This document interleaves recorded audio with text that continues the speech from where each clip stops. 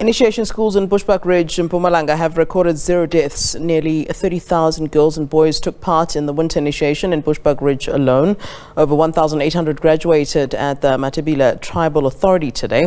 The Tribal Authority credits the collaboration of the Ingoma Forum, Health Department and parents for the successful initiation season. Celebrating the return of initiates from a rite of passage to womanhood and manhood.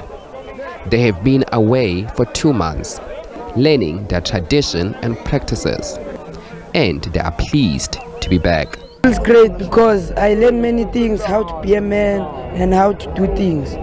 Part of my culture, and I will also continue, and I will take it as I grow up, and also my kids need to learn about my culture.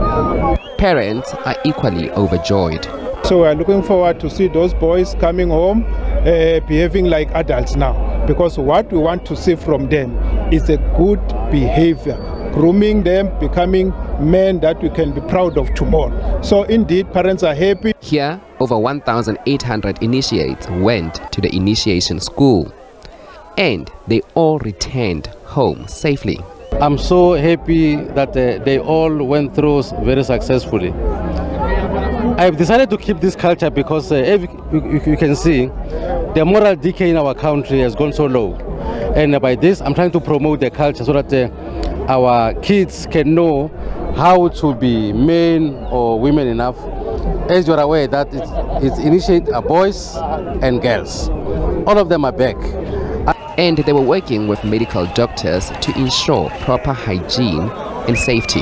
Got over 14 to 16 tribal councils with initiates that are estimated to be between 20 to 30,000. We were a team of doctors and male nurses that were taking care of them, making sure that we camp at a central location so that we are able to respond to all calls and emergency calls, whether it's during the day or at night.